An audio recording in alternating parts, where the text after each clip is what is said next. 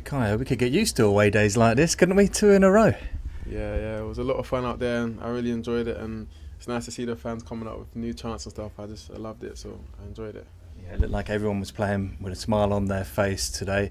The confidence you must have from not just last week, but the last few results now. There's a real momentum, isn't there?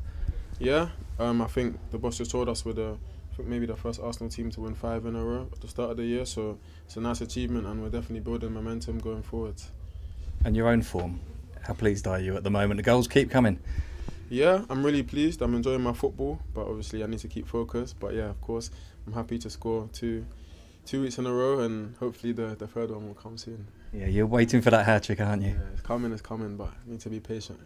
Tell us about the second goal especially, because the way you shifted it onto your right foot and then just rifled it into the roof of the net, you must be delighted. Yeah. If you see me, even growing up, I sort of loved that finish. So yeah, when Martin gave me the ball in a good position, I always had one thing on my mind, and the execution was good. So I was happy when I saw it go in. When confidence is this high, is it a challenge to sometimes keep your feet on the ground and look ahead to the next challenges? Because there's big games coming up, aren't there? Yeah, I think it's really good. Definitely now that not only that I'm playing well, the team's playing well, we're scoring a lot of goals because we've got some really important fixtures coming up starting on Wednesday, and I can't wait to go there. I'm really excited. So yeah, looking forward to it, and hopefully we can take this form into that game as well.